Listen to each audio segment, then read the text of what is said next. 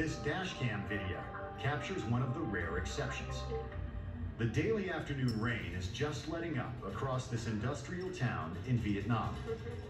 It just looks like they're out there, selling their goods, maybe a little market right there.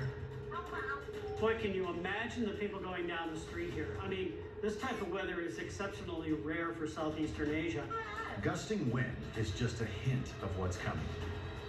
It turns into a very dangerous situation very quickly.